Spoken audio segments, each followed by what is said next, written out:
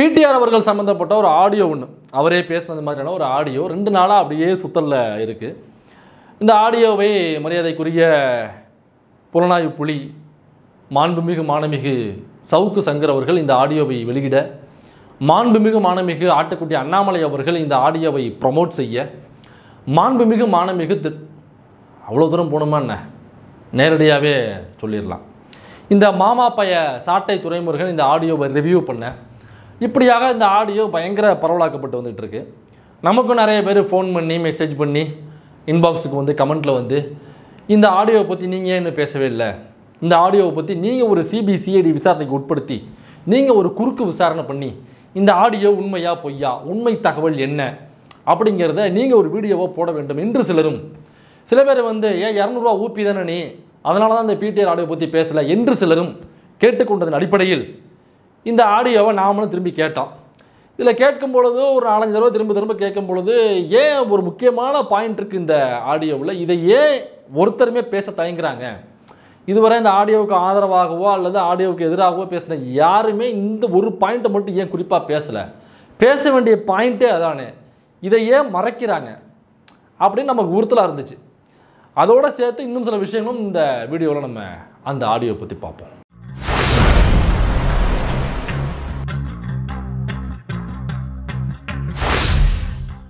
Both of them and Sabri have realized they made more money over here than they had over in their lives.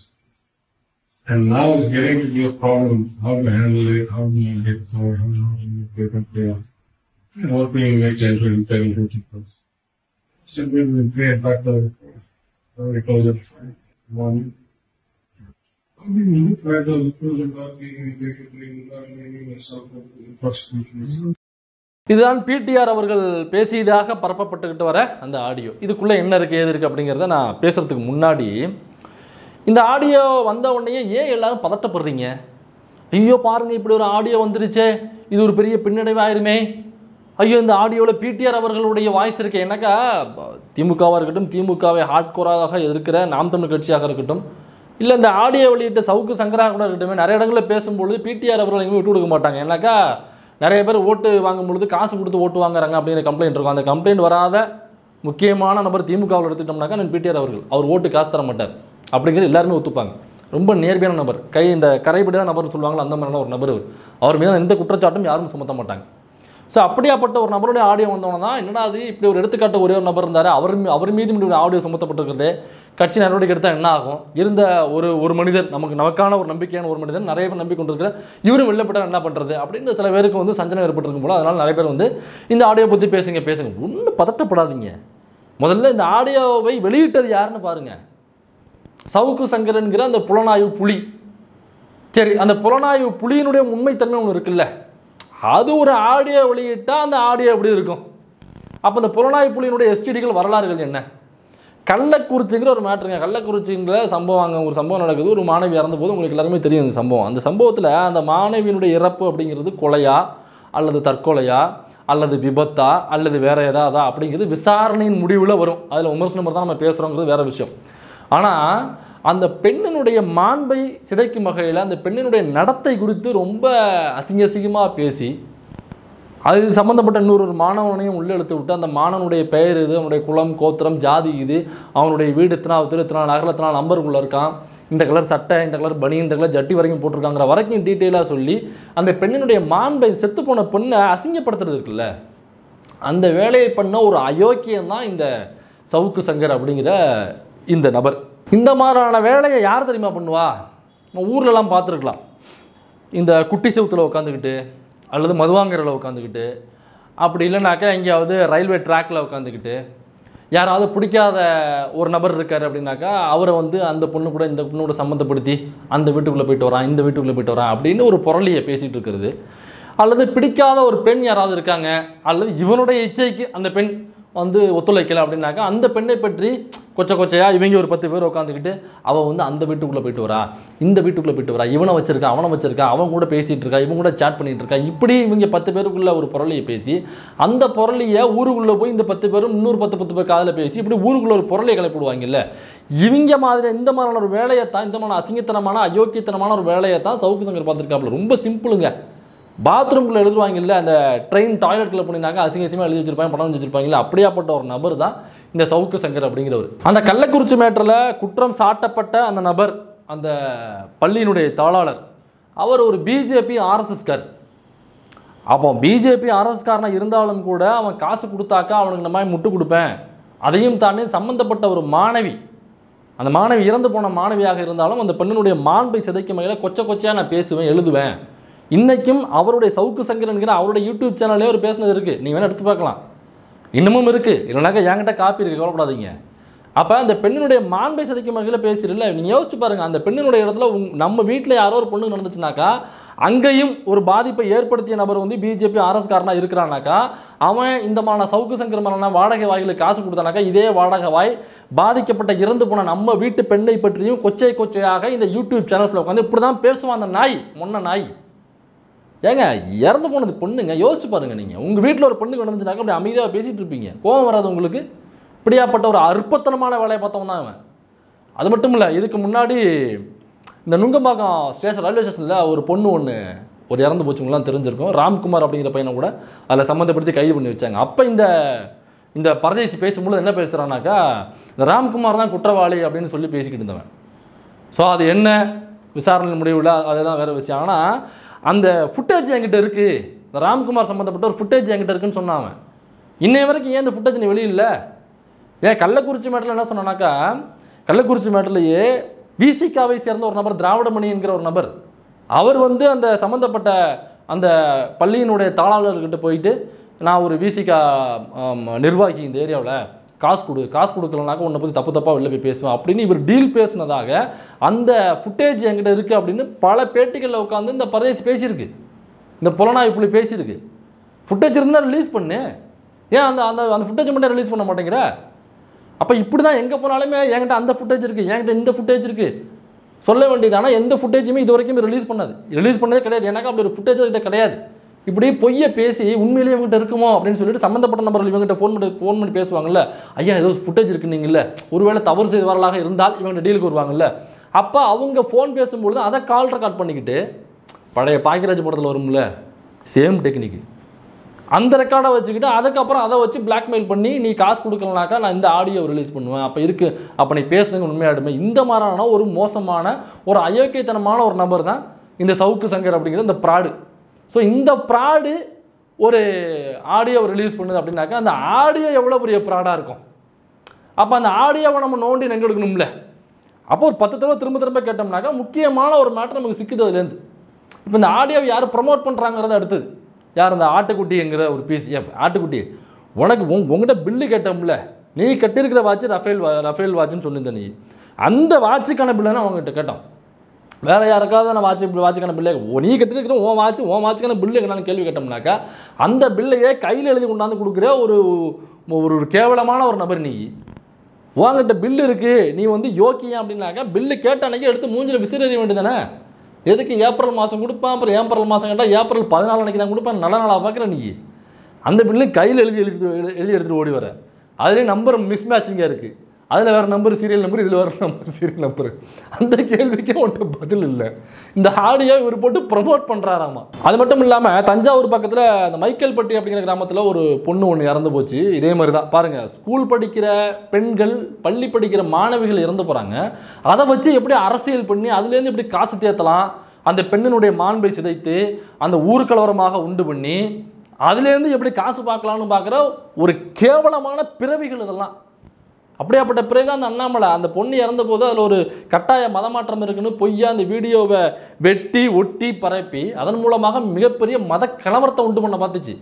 இதுக்கு டெல்லியில் இருந்தெல்லாம் ஆள் கூட்டு வந்தாப்புல அவர் இந்த piece. அதில் சம்மந்தப்பட்ட விஹெச்பி, அதே ஆர்எஸ்எஸ் பிஜேபி சப்போர்ட்டர் ஒருத்தவன், அந்த பரதேஷ் நாயே அதுக்கப்புறம் லேட்டராக ஒரு ஆடியோ ஒன்று பேசுது. அதே ஏரியாவில் உள்ள இன்னொரு ஒரு கிறிஸ்டின் ஸ்கூலு, அந்த ஸ்கூலில் காசு கேட்குது, நீ இத்தனை லட்சம் கொடுக்கலனாக்கா உன் ஸ்கூலில் படிக்கிற ஹிந்து மாணவிகளை நீ வந்து பாலியல் தொந்தரவு பண்ண அப்படின்னு பொய்யான ஒரு பிரச்சாரத்தை கிளப்பி விட்டு, நான் ஊர் முழுக்கனாக்கா தமிழ்நாடு முழுக்க எங்கள் அமைப்புகள் இருக்குது, அங்கங்கே போஸ்ட் அடித்து ஒட்டி உன்னுடைய கல்வி நிறுவனத்தை காலி பண்ணுவேன், நான் மத கலவரத்தை உண்டு பண்ணுவேன், இல்லைனா காசு கொடு அப்படிங்கிறான். அந்த ஆடியோ ரிலீஸ் ஆச்சு, அதன் பேரில் நான் கைது பண்ணி உள்ளே வச்சாங்க. இதே மொன்னநாய் தான் அந்த தஞ்சாவூர் மைக்கேல்பட்டி அந்த மாணவி இறந்து போனதுன்னா அந்த மாணவி சம்மந்தப்பட்ட விஷயத்துலையும் இந்த மொன்னநாய் தான் உள்ளே போச்சு.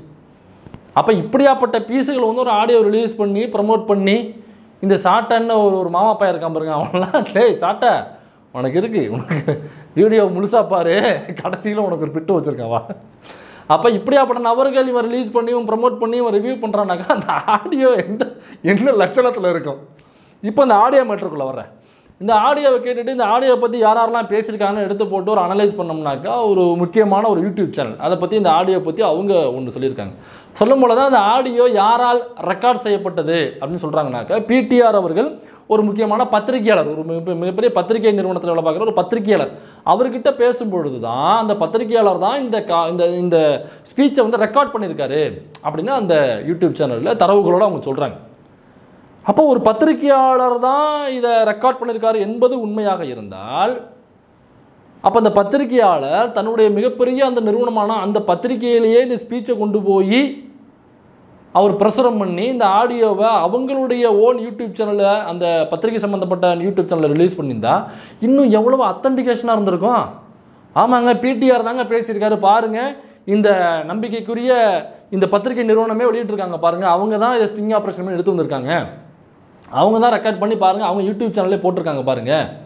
அப்போ இந்த ஆடியோவில் சந்தேகப்பட வேண்டிய அவசியமே இல்லை. ஏன்னா நிறுவனமாக இயங்கி கொண்டிருக்கக்கூடிய ஒரு பத்திரிகை நிறுவனம் அப்படி தப்பாக இருந்துச்சுனாக்கா அவங்க கட்சியிலேருந்தோ அல்லது பிடிஆர் அவர்களோ எதிர்ப்பார்ல. அப்போ போட்டிருக்காங்கனாக்கா அப்போ கண்டிப்பாக உண்மை தானாங்க அது. எனக்கு ஒரு பத்திரிகை நிறுவனம் போட்டுச்சுனாக்கா அது மக்கள் மத்தியில் ஒரு தாக்கத்தை ஏற்படுத்தும். ஸோ அப்படி இருக்கும் பொழுது பிடிஆர் அவர்கள் ரியாக்ட் பண்ணாமல் இருந்தால் நம்ம கேள்வி கேட்கலாம். ஏதோ ஒரு பரதேசி எங்கேயோ பிளாக்மெயில் பண்ணிக்கிட்டு 1 லட்சம் கொடு, 2 லட்சம் கொடு, 3 லட்சம் கொடுன்னு மிரட்டி காசு வாங்குகிற ஒரு பிளாக்மெயில் பண்ணுற கும்பல், இந்த கும்பல் ஒரு ஆடியோவை ரிலீஸ் பண்ணி அதை இன்னொரு கும்பல் ப்ரமோட் பண்ணி இன்னொரு கும்பல் அதை ரிவ்யூ பண்ணுதுனாக்கா இந்த ஆடியோ குறித்து நாம் எதுக்கு விளக்கம் கொடுக்கணும்னு கேட்குறேன். இது விளக்கம் கொடுக்க வேண்டிய அவசியமே இல்லது. விளக்கம் கொடுத்து நம்மளோட தரத்தை நாம தான் குறைச்சிக்கணும். அப்போ உண்மையிலே பத்திரிகையாளர் தான் அதை ரெக்கார்ட் பண்ணி இதை வெளியிட்டிருக்காரு அப்படின்னாக்கா அப்போ அந்த பத்திரிகையாளர் அவங்கள பத்திரிகை நிறுவனத்தில் வெளியிட்டிருக்கலாமே, ஏன் வெளியில்லை? வெளியிட்டாக்கா இந்நேரம் முழுக்க தமிழ்நாட்டு மக்கள் நம்பியிருப்பாங்கல்ல. ஆமாங்கப்பா இவர் சொல்லியிருக்காரு பாருங்க, அப்போ இவர் கரெக்டாக தானேப்பா, திமுகவை ஈஸியாக காலி பண்ணியிருக்கலாமே. அப்போ அந்த ஆடியோவை ரெக்கார்ட் பண்ணது அவர் தானாக்கா அப்போ அவர் தானே வெளியிட்டிருக்கணும். அப்போ அவர் மூலியமாக தான் இவர் வந்து வெளியில் போயிருக்கணும்.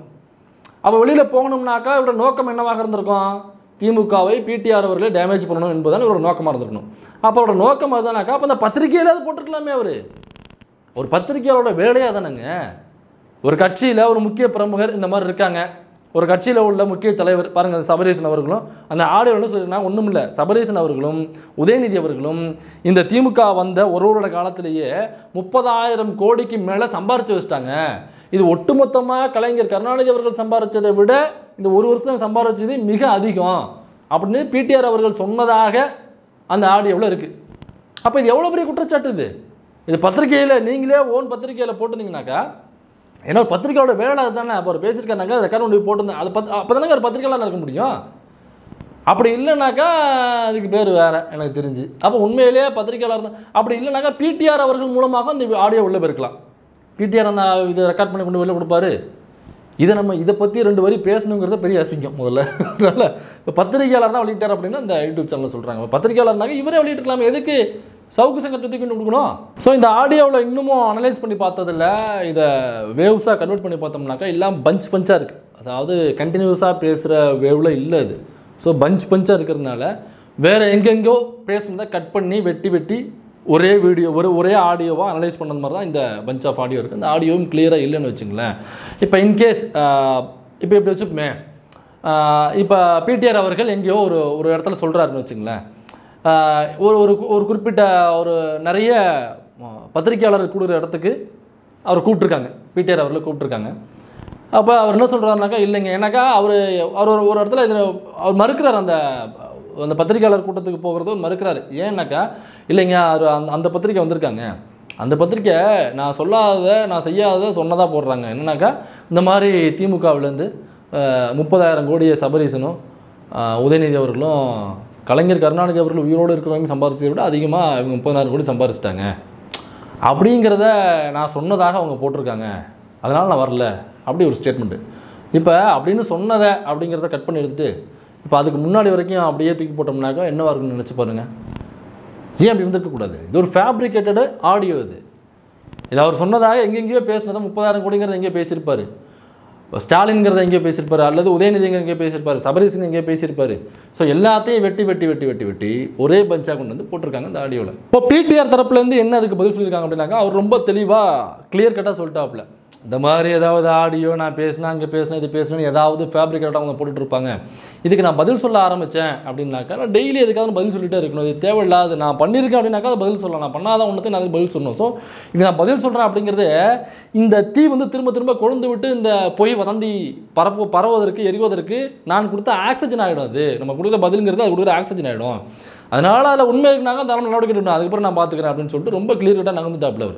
இப்போ அவர் பேசின ஆடியோ தான் அது, அதில் ஒரு உண்மைத்தன்மை இருக்குது அப்படின்னாக்கா, நீ எதுக்கு அந்த ஆடியோலாம் இங்கே போட்டு ஸ்ப்ரெட் பண்ணிட்டு இருக்க? நீயே இப்போ இதில் பண்ணி உனக்கு என்ன கிடைக்க போகுது நான் கேட்குறேன்.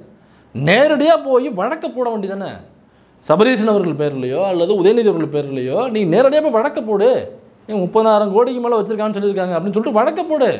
எவ்வளோ பெரிய குற்றச்சாட்டு இது. சாதாரணமாக சும்மா அப்படி ஆடியோ போட்டு வீடியோ போட்டு யூடியூப் சேனலில் பேட்டி கொடுத்த நகரத்துக்கு, தம்பி அண்ணாமலை நீ இன்னும் ஆட்டுக்குட்டி அண்ணாமலை, நீ யூடியூபர் கிடையாது, இவர் நாட்ட யூடியூபர், நீ ஒரு கட்சியினுடைய ஒரு மாநிலத்தோட தலைவர். அவர் நீ முன்னாள் ஐபிஎஸ் அதிகாரி, கர்நாடகாவில் முக்கிய பொறுப்பில் வர பிஜேபியில் கொண்டு போட்டிருக்காங்க. அவர் எலெக்ஷனை கவனிக்கிற ஒரு பொறுப்பில் போட்டிருக்காங்க, ஒரு சூப்பர்வைசராக போட்டிருக்காங்க.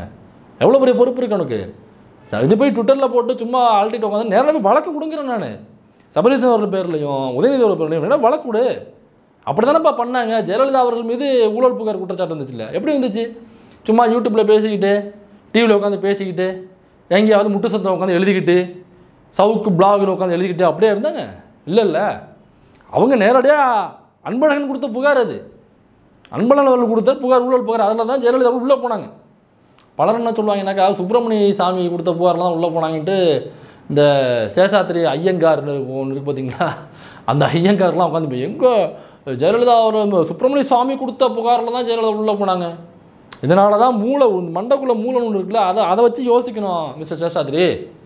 பேருக்கு பின்னாடி என்ன படிச்சிருக்கே அதை கொண்டாந்து போடணும். சாதியை கொண்டாந்து போட்டுக்கிட்டாங்க, இப்படி தான் சாணித்தனமாக யோசிக்கணும், புரியுதா? பேருக்கு பின்னாடி என்ன படிச்சிருக்கே அதுதான் போடணும். இல்லை மனிதர்களாக இருந்தால் அப்படி தான் போடுவாங்க. சரி, அப்போ உனக்கு வாய்ப்பு இல்லை. அதனால் ஆராஸ் அவர்கள் மீது இப்படி பேசல, ஒரு புகார் போட்டாங்க, ஒரு வழக்கு போட்டாங்க. அவர் போய் வாதாடி இல்லைன்ட்டு நிரூபிச்சுட்டு வந்துட்டார், அவ்வளோதானே. அந்த மாதிரி இதில் உண்மைத்தன்மை இருக்குது அல்லது உண்மைத்தன்மை இருக்கும்போது சந்தேகம் இருக்குது, நேரடியாக வழக்க போடுங்கிறேன். எதுக்கு இங்கே உட்காந்து பெண்ணாத்திக்கிட்டு இருக்க நீ?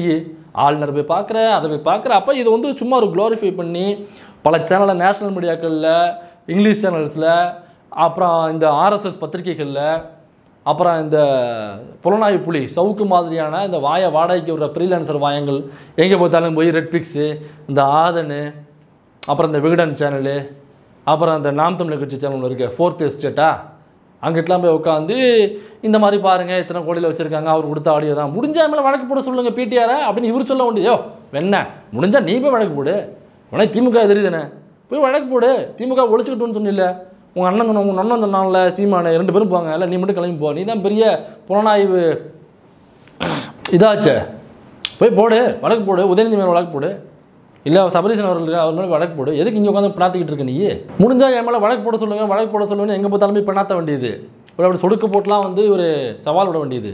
அப்புறம் வழக்கு போட்டாங்கன்னாக்கா, ஐயோ பாருங்கள் ஒரு சாமானியம் என் மேலே வழக்கு போடுறாங்க, என்னை வழக்கு போட்டு உள்ள தள்ளுறாங்க, ஐயோ இதை பார்த்து கொண்டு இருப்பது நம்ம தமிழக மக்களே பாருங்கள், கருத்துரிமை பாதிக்கப்படுது, கருத்துரிமை இல்லையா, ஐயோ அப்படின்னு சொல்லிட்டு கத்த வேண்டியது. அப்புறம் டே மாமா பையில சாட்டை இதெல்லாம் பற்றி பேசுகிறதுக்கு மூலமாக உனக்கு ஏதாவது தகுதி இருக்கா?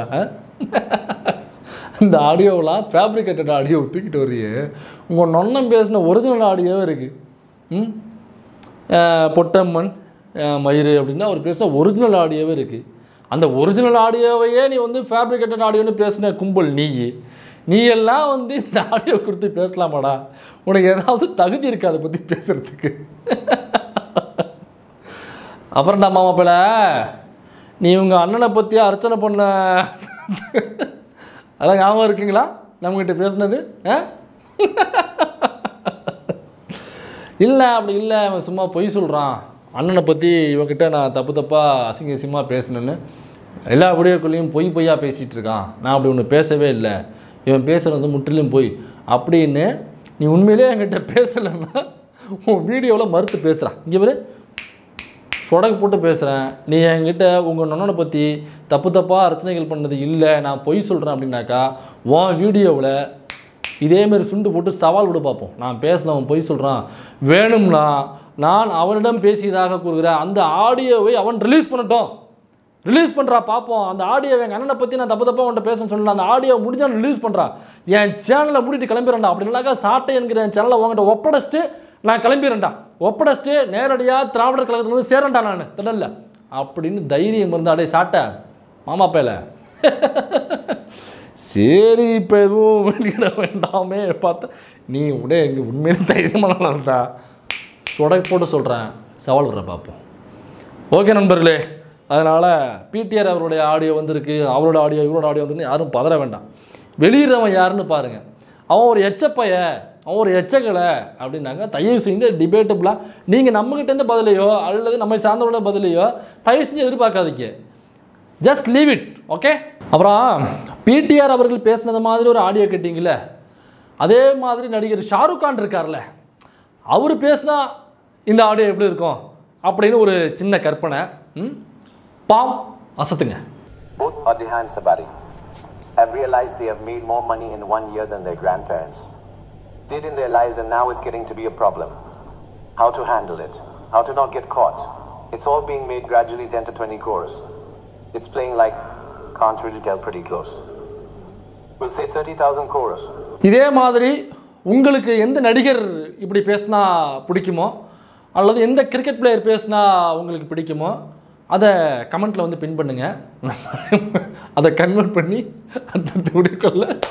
ஓகே. அப்புறம் தமிழில் பேசினா அது வராது, அது வந்து இங்கிலீஷில் மட்டும்தான் சப்போர்ட் பண்ணுது அந்த சாஃப்ட்வேரு, தமிழில் சப்போர்ட் பண்ண மாட்டேங்குது, அது இன்னும் வரலன்னு நினைக்கிறேன். அதனால் யாரும் தமிழில் பேசுகிற நடிகர்லாம் கேட்காதீங்க. அதனால தான் பிடிஆர் அவர்கள் இங்கிலீஷில் பேசுகிற நடிகர் கொடுத்துருக்காங்க. இங்கிலீஷில் பேசுகிற நடிகர்கள் யாராவது இருந்தாங்கன்னா சொல்லுங்கள், நாம் அதை ஸ்டிங் ஆப்ரேஷன் பண்ணி உங்களுக்காக நான் போடுறேன். ஓகே, பாய்.